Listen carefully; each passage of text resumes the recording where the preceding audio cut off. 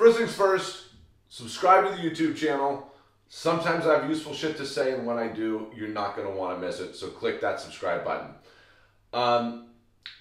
Secondly, this is my first time using one of these whiteboards in a presentation, so bear with me if it's not quite as smooth of a presentation as you were expecting. I promise I'll get better with this over time. Also, this is a little bit of a longer topic, so I have some notes off here to the side, so if you see me go over here to look at them, that's what I'm doing.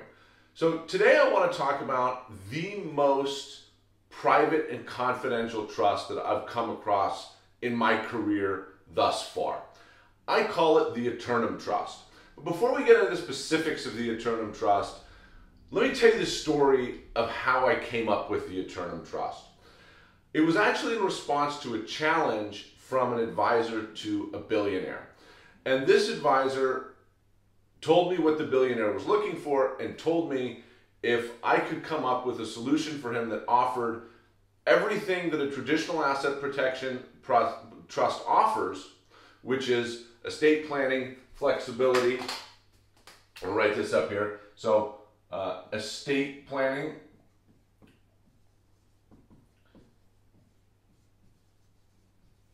right? Succession planning,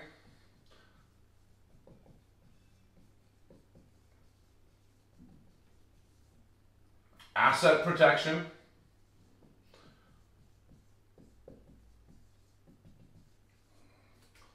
tax efficiency,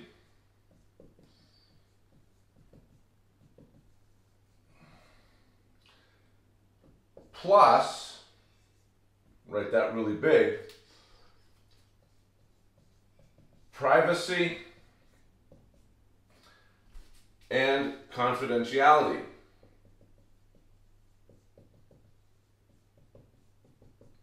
So, to recap, this billionaire's advisor promised me a meeting with the billionaire if I could come up with a structure that offered all of the traditional benefits of an asset protection trust, meaning estate planning flexibility, succession planning flexibility, asset protection, tax efficiency, plus privacy and confidentiality.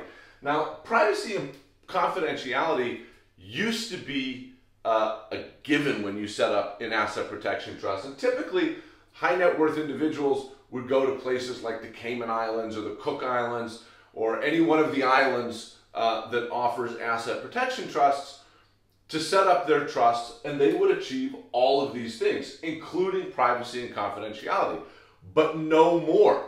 The privacy and confidentiality aspect that these traditional financial centers used to offer are gone. Why are they gone? Well, I'll tell you, it's because these jurisdictions have been bullied by the EU, the OECD, and the non-governmental organizations that they control to implement beneficial owner registers.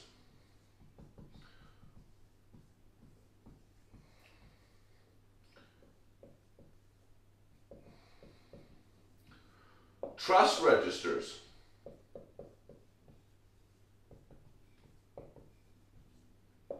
And CRS. Now, just to give you a brief explanation of what these is, a beneficial owner register is essentially a centralized government register that contains the names of all the beneficial owners of the trust. So that's the settlor, meaning the person that set up the trust, the trustee, the protector, and the beneficiaries. And the problem is most of the jurisdictions have either made their beneficial owner registers public, or they've promised to make them public in the coming years. It means that anybody can just go type in a name and see if they're entitled to any benefits under a trust in that country. So that right there pretty much eliminates privacy, right? Then they've also forced them to implement trust registers, which is basically a centralized register of all the trusts formed in that jurisdiction. And finally, CRS, which is an automatic data exchange protocol whereby countries exchange information on bank accounts held by residents of other countries. So for example, let's say you have a German resident signs on a bank account in the Cayman Islands. that bank account information on an annual basis will get sent from the Cayman Islands to the German tax authorities. And, you know, I've actually seen this have some very adverse tax consequences on people doing absolutely nothing wrong. So for example, you have somebody living in one country, they sign on a bank account in another country, but because that information gets sent back to their home country initiates an audit simply based on the fact that they signed on a bank account in the other country. And that's certainly not right. I mean, I understand having this protocol to try to stop tax evasion, but to just go around auditing people because they sign on a bank account in another country is pretty ridiculous. But that's what tax authorities do. So because of these financial centers being bullied into implementing beneficial owner registers, implementing trust registers, and implementing CRS, privacy is gone. So you can still get estate planning, succession planning, asset protection, and tax efficiency from a lot of these island jurisdictions, but privacy and confidentiality is more or less gone. Now, the EU, the OECD, the Tax Justice Network, all these people advocating for transparency, the main reason that they're giving the public is because they want to stop money laundering and terrorist financing.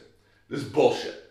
What they want to do is they want to know where your wealth is so that they can find a way to take it. And so the way they've done that is they've come up with this huge propaganda campaign to convince the world that privacy is synonymous with shady. The thing is, it's absolutely not. People have a right, in my opinion, to keep their financial affairs private. There's nothing shady about privacy. There are absolutely legitimate reasons, very compelling legitimate reasons, why somebody should want privacy in their financial affairs, including in setting up a trust. And the reasons why privacy is so important when it comes to having a trust. The first one is asset protection.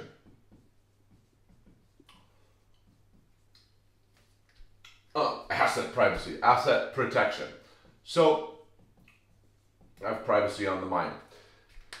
So, privacy is a huge component to asset protection, right? Are you going to sue somebody if you don't know how much money they have? Probably not. So, it's a huge deterrent if somebody's considering suing somebody, if they don't know how much money that person has. They're less likely to sue that person because they're probably going to think they're going to spend all this money on legal fees and the guy doesn't even have money to pay me. But even if the person that you're planning on suing lives a lifestyle that makes it clear that they have money, you're not going to be able to find their money if that person has privacy. And so that's going to deter a lot of people from suing somebody that they know have money because they realize that finding their money to be able to collect a judgment is going to be next to impossible. So asset protection is a huge legitimate reason for having privacy. Now, another reason to have privacy is to protect you and your family from extortion and kidnapping. Now, you know, the OECD and the EU and the Tax Justice Network, they'll have you believe that this is not really such a big deal and you don't need to worry about it. Well, that's fine and great if you live where most of the people involved in these organizations live, meaning Western Europe. Then yes, this is not a huge concern. But what about all the people living in Asia and South America, where extortion and kidnapping is a very real threat?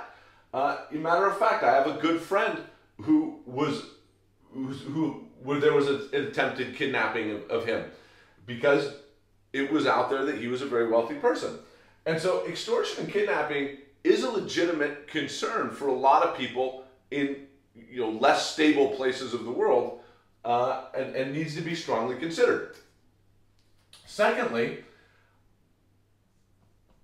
you don't want to be a target of fraud. Wealthy people are constantly the targets of fraud. People try to get them to invest in various investment schemes and things like this. Think Bernie Madoff. So you don't want that out in the open that you're super wealthy, because people might try to target you for fraud. Then this kind of goes back to asset protection, but you don't want potential spouses of either yourself or your heirs necessarily knowing how much money you have, because that can make you susceptible to gold diggers, people who aren't marrying you because of love, they're marrying you because of the lifestyle you can provide. And that happens quite a bit, that people are targeted, both men and women, I've seen it both ways, that people are targeted by unscrupulous characters for their wealth. So, of course, having your wealth be private can help avoid that. Another reason is they want to raise their family in an ordinary fashion.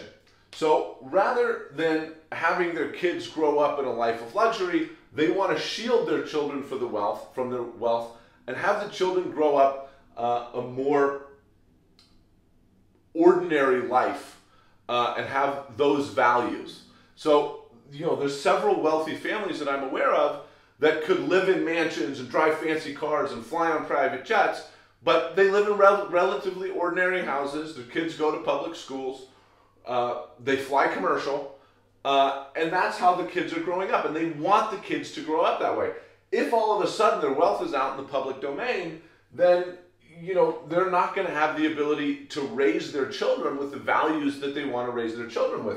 As a matter of fact, there was a recent case, I believe it was in the Netherlands or Denmark, where a family had been doing just that for decades, and because of these beneficial owner registers, it came out that they were in fact a very wealthy family.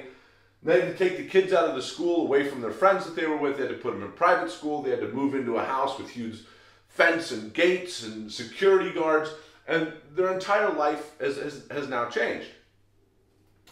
Then, you know, sometimes you don't want heirs to know how much money they stand to inherit, right? Because that can demotivate them. If they know you're going to inherit $100 million someday, well, why am I going to work? I'm just going to wait it out.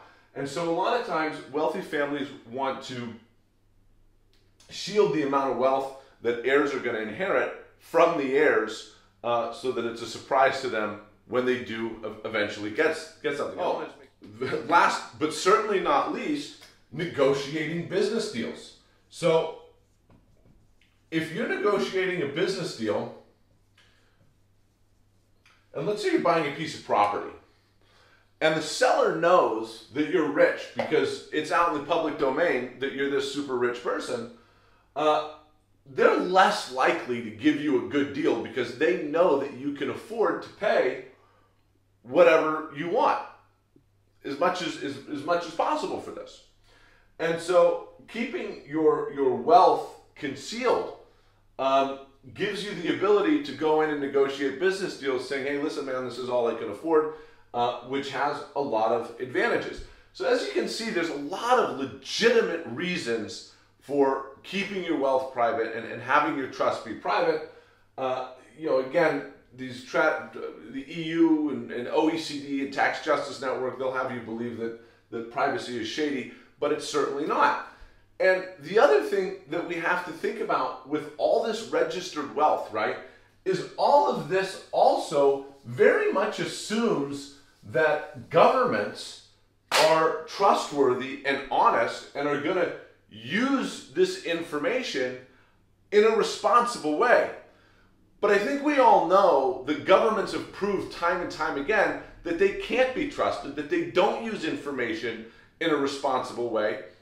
I mean, just think, for example, if Nazi Germany had a trust register with all the wealth in it. I mean, how easy would have that made the job for the Nazis? I mean, this is really, really dangerous stuff.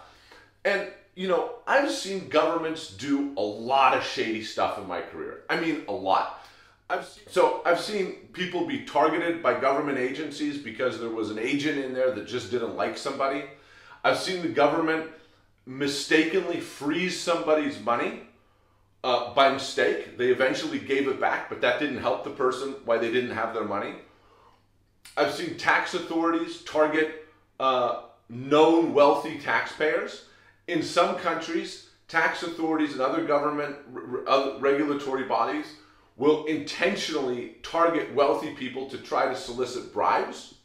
And then in a lot of countries, you have a situation where if somebody's accused of wrongdoing, the first thing a government does is freeze their wealth before they've ever even been convicted of a crime or that they've proved any wrongdoing. And so, you know, the government should not be trusted with this information because they're not going to implement it fairly. So I think I've proven my case as to why privacy is so imperative. And if you're watching this video, you know why privacy is so important already.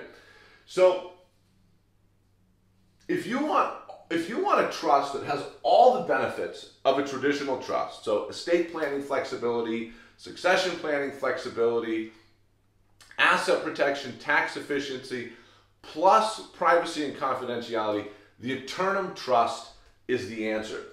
And you're never going to believe where the Aeternum Trust is possible. It's the last place you would imagine something like this to exist. It exists in the United States of America, which is a huge financial center with very attractive laws, especially if you're a non-US person. Now, why is this possible in the United States and not anywhere else in the world? Well, because who's going to bully the United States into implementing beneficial owner registers, trust registers, and CRS? The US doesn't get bullied. The US does the bullying. So, you know, the EU, the OECD, the Tax Justice Network, all these people just pick on countries that really can't defend themselves against the economic might of these organizations and the countries that they represent. But the US is not somebody that can be bullied. So they can make whatever laws they want. So the US does not have beneficial owner registers or trust registers. Trusts are completely private documents. Not even the government knows they exist. It's between you and your lawyer who drafted the trust. There's no way for anybody to find out about this. It's completely private. And there's no CRS because the US is not a signatory to CRS and nobody can force them to do that. So financial accounts held in the US are not going to be exchanged with home countries pursuant to CRS. So the Aeternum Trust, as I said, offers ultimate privacy because there are no beneficial owner registers, trust registers, or CRS in the United States.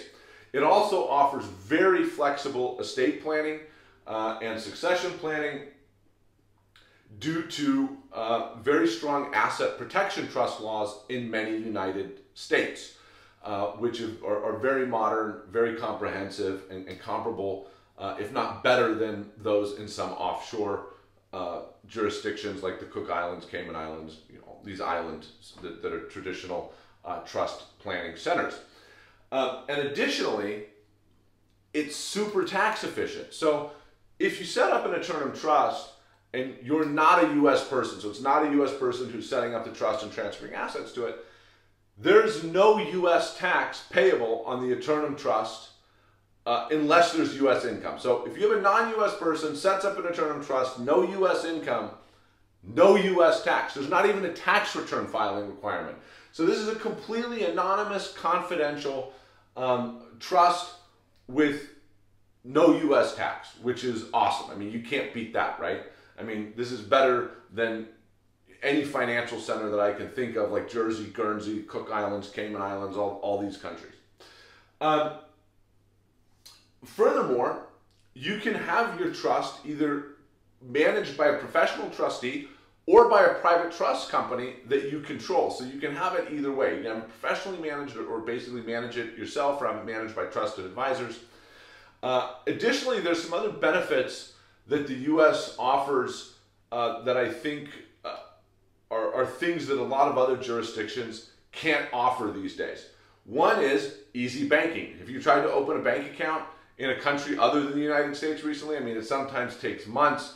They want to do the equivalent of a financial colonoscopy. It's a nightmare. In the United States, you can walk in and open a bank account in almost any bank within 15 minutes. It's super easy. Secondly, the setup costs of an Aeternum Trust and the ongoing maintenance costs are fairly low compared to what you would pay in a traditional financial center that are used for trust planning. Again, there's great asset protection laws, asset protection trust laws in many states. The PTCs, which are the private trust companies that you can manage yourself, they're not available in all states, but they are available in many. And the U.S. is also generally a whitelisted country, right? If you're doing financial transactions in or out of the United States, it's highly unlikely that another country is going to question money being sent to the U.S. or money being received from the United States. Whereas if you're doing this from one of these financial centers, that might not be the case, and you might have to provide a lot of substantiating documentation to the banks involved to prove that it's a legitimate transaction. This is all possible because the U.S. has this quirky tax law that allows you to have a U.S. trust that's treated like a foreign trust for U.S. tax purposes. And so it creates this ability where you can have a U.S. trust that's governed by the laws of a state, but for tax purposes, it's not considered a U.S. trust, meaning as long as there's no U.S. income, there's not going to be any U.S. tax, unless the trust is set up by a U.S. person. So if I'm an American citizen and I transfer money into the Aeternum trust, then the U.S. is basically going to disregard the trust for tax purposes, and I'm going to continue to have to pay tax on the income that the assets that I transferred to the trust generate. But if I'm a non-U.S. person and I transfer my non-U.S. assets, like let's say, for example, a large stock portfolio, to the Aeternum trust, there's not going to be any U.S. income tax. There's not going to be any U.S. tax and any U.S. tax return filing requirement. But if I'm a non-U.S. person and I transfer assets to the Aeternum trust, my foreign assets to the Aeternum trust, there's not going to be any U.S. income tax on the income that those assets generate, as long as those aren't U.S. based assets. So if you're interested in learning more about the Aeternum trust, give us a call. You can email us at info@esquiregroup.com. Also check out our website at www.esquiregroup.com. Look forward to hearing from you and hearing your comments and thoughts on this trust. Again, don't forget to subscribe